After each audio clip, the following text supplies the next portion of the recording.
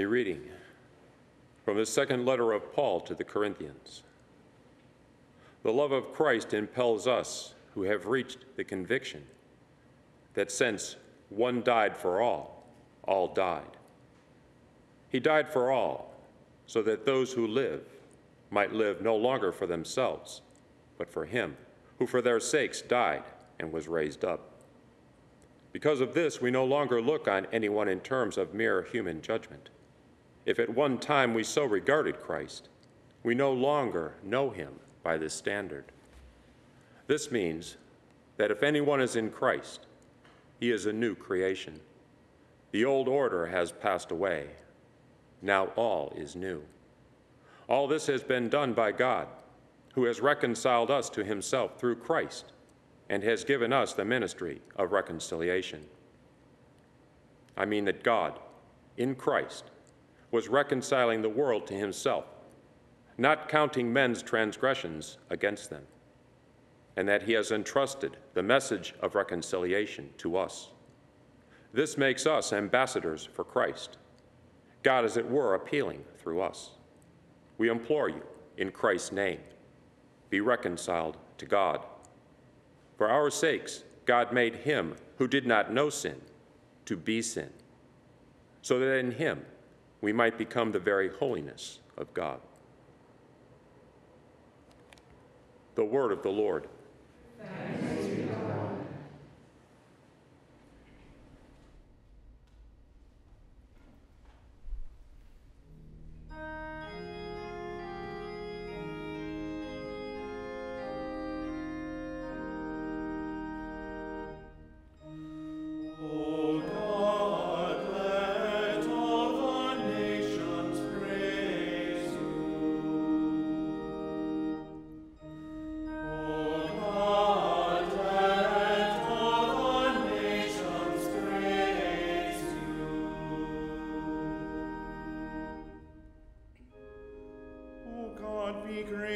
And bless us, and let your face shed its light upon us. So will your ways be known upon earth, and all nations learn your salvation. O God, let all the nations praise you.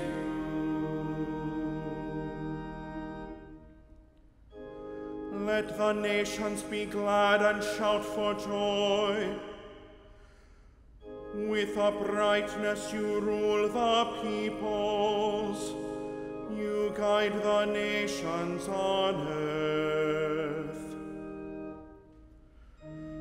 O God, let all the nations praise you.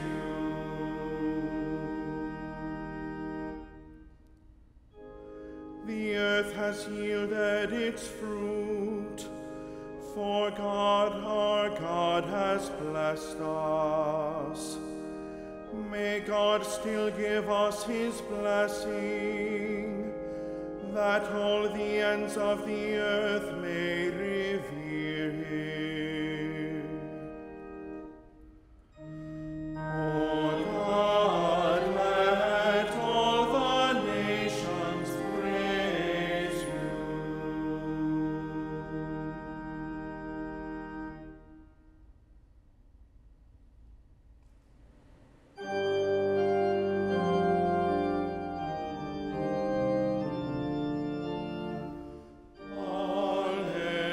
Alleluia.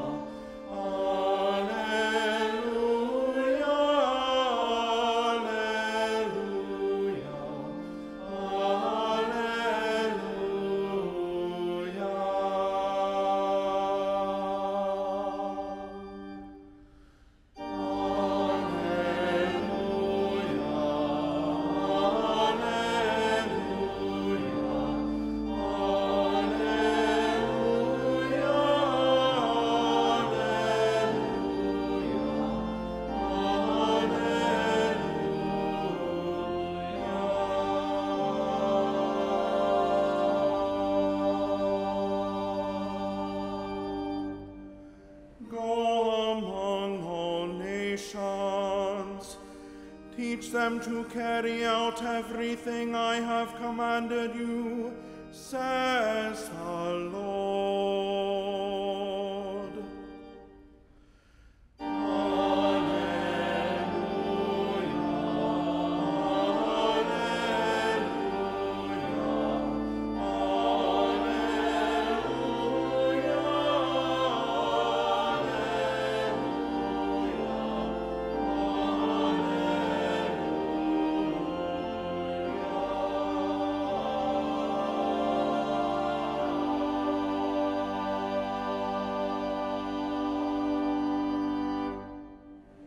Dominus vobiscum.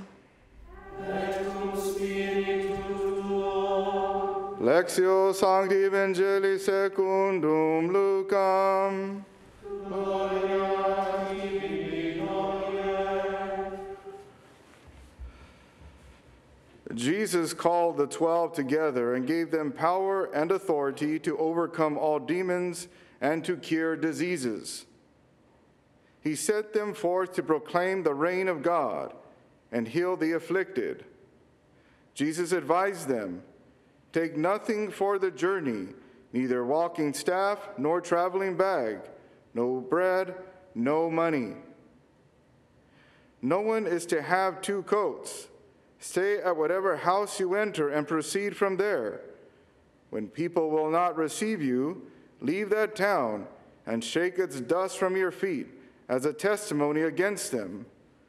So they set out and went from village to village, spreading the good news everywhere and curing diseases. Verbum Domini.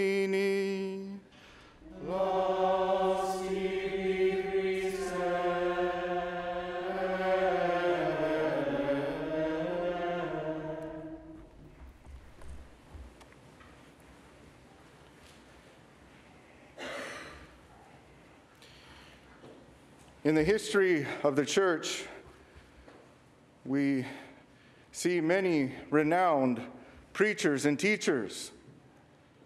And these men and women have had a gift of persuading people, touching hearts, and winning them over to Jesus Christ. And one person who did such thing and is often forgotten is St. Lawrence of Brindisi. So St. Lawrence of Brindisi was a very powerful, influential preacher and teacher. People listened to him. He opened their eyes and their ears and their hearts to God's word. And as the message came forth, people were often converted, turning to God, turning from sinful ways. And a big part of this, of his success and his effectiveness, is due to, of course, his love of God, but his humility. He was such a humble servant of God. And this is something that we all, of course, need to grow in: humility. So in growing in humility, we become more effective servants of the Lord. We can even love the Lord and our neighbor more than we think we can. And so today we look to the example of this great saint, Franciscan, Capuchin, and also doctor of the church, St. Lawrence of Brindisi. So the humble man, St. Lawrence, he lived in the later 1500s. Okay, and at about the age of 20, he joined the Capuchin order, and immediately they recognized that this man was brilliant, a genius. He could be a great scholar. So, of course, he studied and was learned. For him, it was easy to acquire knowledge of languages. He became an expert in the biblical languages, an expert in sacred scripture. And from there, as he was ordained a priest, he became a very influential teacher, especially in training Capuchin friars or priests. And, people recognized his talents and the effectiveness of his teaching and preaching, that eventually, this spread, there was so much word of mouth about this that the Pope learned about it. The Pope called him over to Rome and to teach Jews. At that time, the Jewish people, because of Roman law or the mandates of that time, they had to receive Christian instruction. And so Lawrence of Brindisi was assigned to teach them. Now, of course, this wasn't always welcomed by the Jewish people in that era. They hold on to their own beliefs, and, they didn't want to be forced to listen to Christian teaching. But yet Lawrence, in his humility, was able to reach them and able to capture their attention. He was very, very persuasive, and they liked to listen to them, and especially him knowing the biblical languages so well, the language of Hebrew, was able to identify with them. He was almost like he was a Jew himself, preaching to other Jews. He understood them so well. So many of them converted as a result of him. Another one of his accomplishments was that because he was such a renowned speaker and teacher, that many people in leadership roles often went to him for counsel. And he was very wise as well. Over time, he was assigned to be chaplain general of the papal forces, the papal army.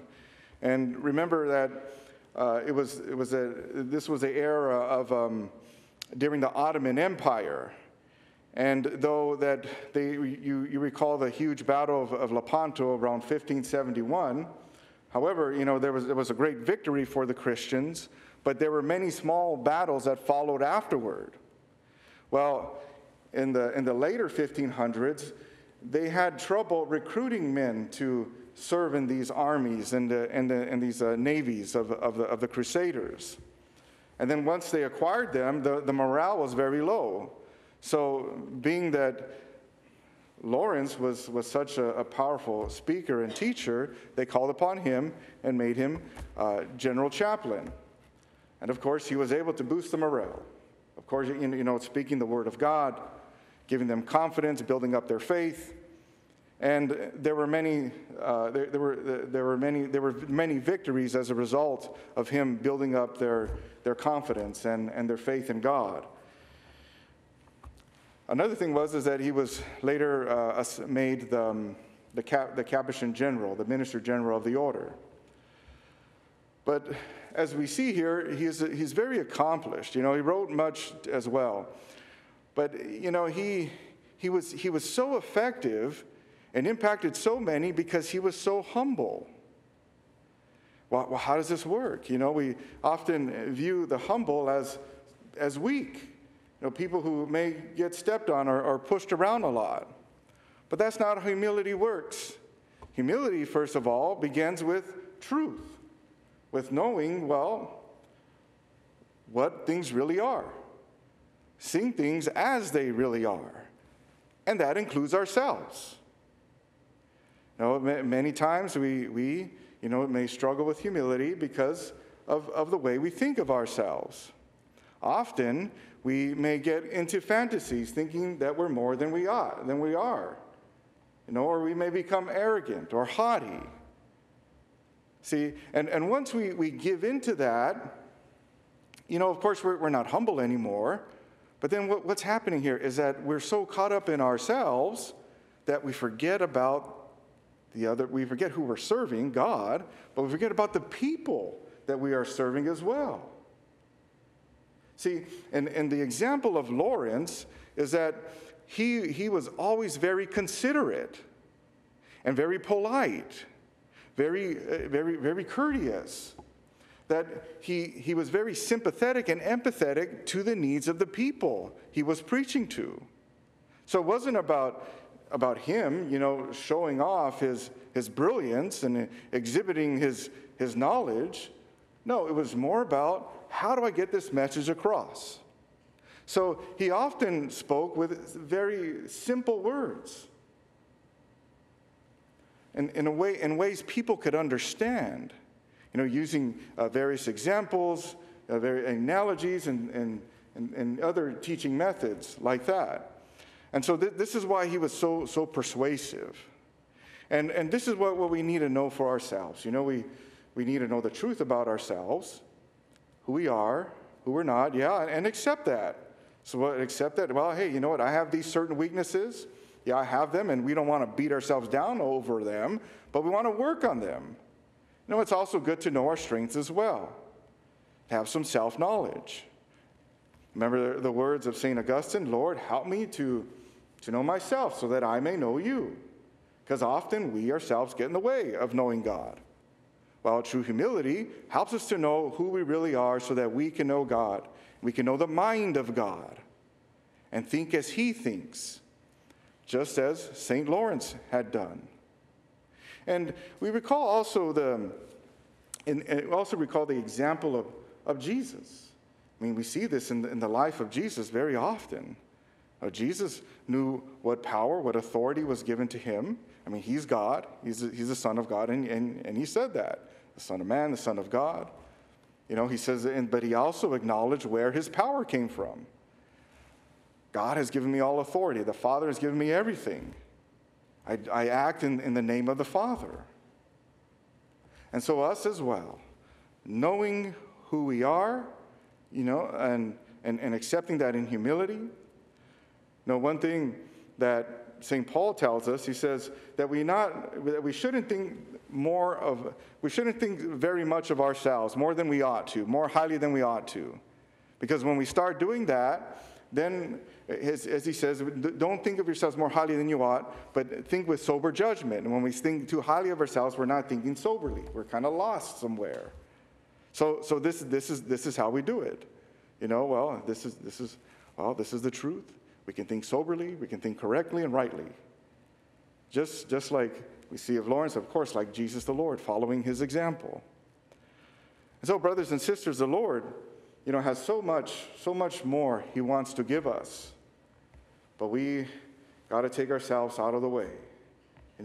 Humble ourselves. St. Peter tells us, humble yourselves before the mighty hand of God.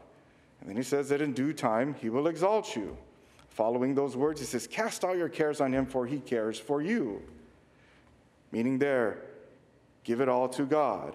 If we have some troubles, difficulties in being humble, maybe we were raised to be a little haughty, a little arrogant. Well, give it to God.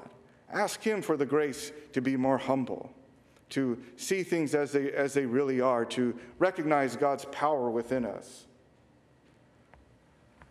And in doing so, again, we become more aware of those who are around us, more sensitive to their needs, that we become more interested in their needs than our own.